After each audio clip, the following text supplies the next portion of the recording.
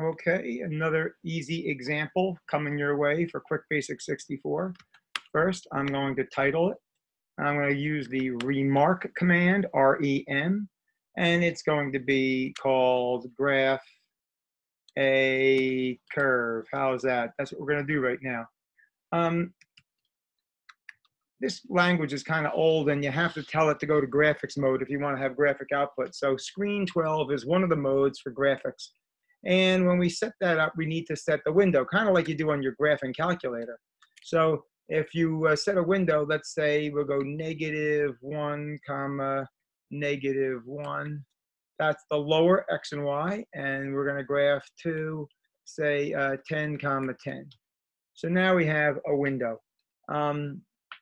Let's put in some axes. We can do the line command, line, and we'll go 0, 0 to 10, 0.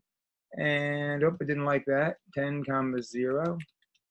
And then we can go line 0, 0 to 0, 10. Hey, let's just run this and see what this looks like.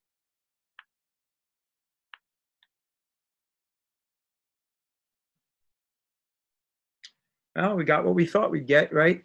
Just the axes. Okay. Let's try writing the program to graph an equation.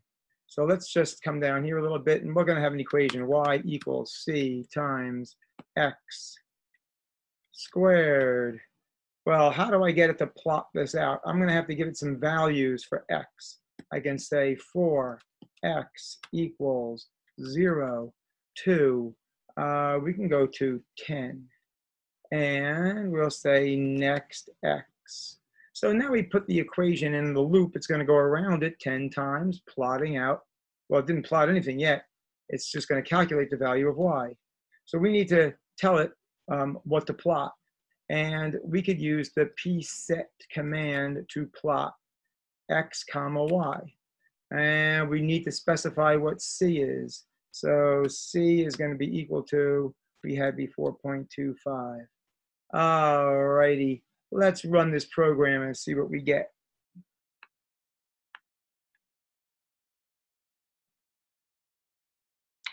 I see some dots, a dot here, here, here, here, and here. That's very nice. I think I'd like to fill that in though. Well, maybe what we could do here is say, instead of counting X by ones, maybe we can count it by something smaller. Say step 0.1. And we'll run it.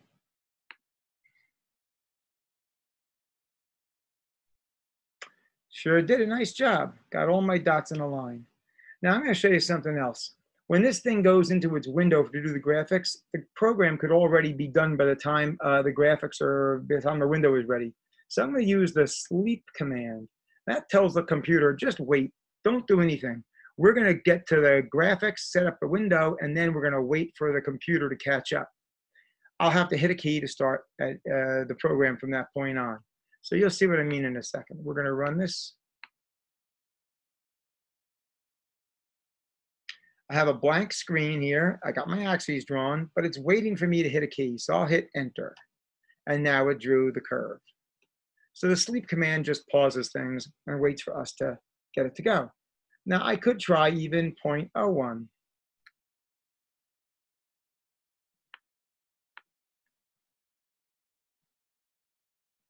There we go.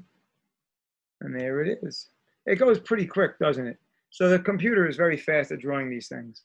So now you could, for example, continue on with this program and try to calculate the area under the curve.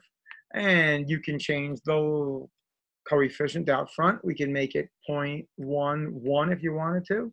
We could change the limits. We could say for X equals, say, 4 to 8.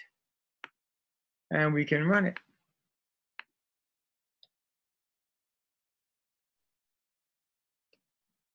And that's the section of the graph. So you should try to modify this program now and see if you can get it to calculate the area under the curve like we talked about the other night.